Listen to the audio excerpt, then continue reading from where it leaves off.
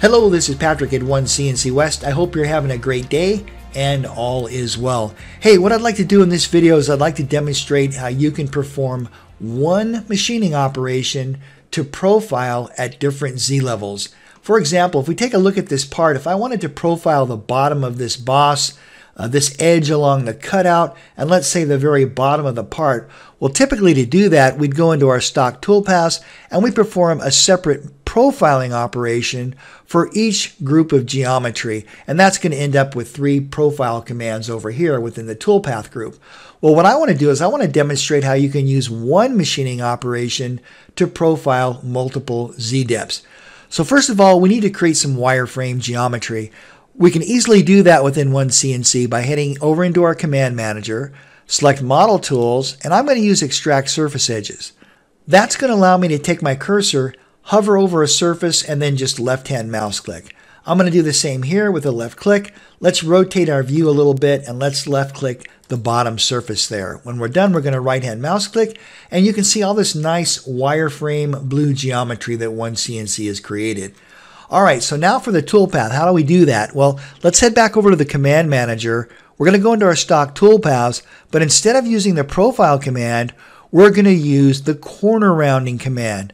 Now, why are we doing that? Well, the corner rounding command will allow you to select multiple shapes at different Z levels. All right, so let's demonstrate. Let's start with the boss. I'm going to start here, and notice how my cursor has changed to the word start. I'm going to take my cursor, I'm going to left click here, and now I'm going to left click that arrow because I want a climb cut on the outside. So I'm going to left click. Let's rotate our view a little bit. And I'm going to left click right here, telling OneCNC that that's the end of the profile. When I'm done, I'm going to right hand mouse click. And as soon as I do that, the cursor changes back to the word start.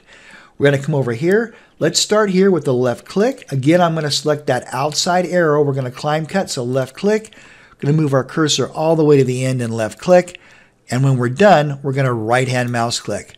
Now, once we right-hand mouse click, our cursor changes back to the word start. I'm going to select this bottom profile now with the left click. I want to select that arrow because I want a climb cut on the outside with the left click. And a shortcut would be just hit the F3 key on the keyboard, and that will select the rest of the geometry there at the bottom. When we're done, we're going to right click. And then here's our dialog box to define our tool. I already have a tool defined here, a 1/2 inch diameter end mill. I'm going to say the speeds and feeds look great, so let's click next on that. Our clearance values look great. I have a rapid clearance plane of 200 thousandths. That looks fine. Let's click next on that.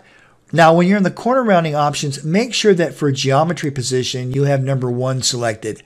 Number 1, outside edge. I don't want to leave any material around the outside, no offset toolpath, so I'm going to leave these both set to 0. We'll click next. And then for our lead in and lead out, I have this set up to perform a 45-degree arc with a 200 thousandths radius to approach and also to exit each one of those profiles. Let's click finish. Let OneCNC generate the toolpath. In fact, I'm going to pan the view over a little bit. And there we go. There is our toolpath at multiple Z levels, all done within one command. Now, if we were to preview this, we can right-hand mouse click, select Preview Toolpaths, and here we go. Here's our climb cut at the base of the boss. Wrap it up to clearance. We're going to wrap it down, arc on, profile that wall on that cutout there, and now we're going to arc on to the bottom profile, climb cut all the way around, and then when we're finished, we're going to arc off. All this performed within one command. Now, if the name of the command throws you off because it says corner rounding, you can always double click on the machining operation. And then over here where it says description, you can always type in a different name. So for this, I might type in something like profile multiple Z levels. When we're done, we can click OK to that. And now that has been renamed. You don't have to do that, but it's a very powerful feature. All right, that's it for this video. Again, I hope you guys are having a great day. Thanks for watching, and I look forward to seeing you in the next video.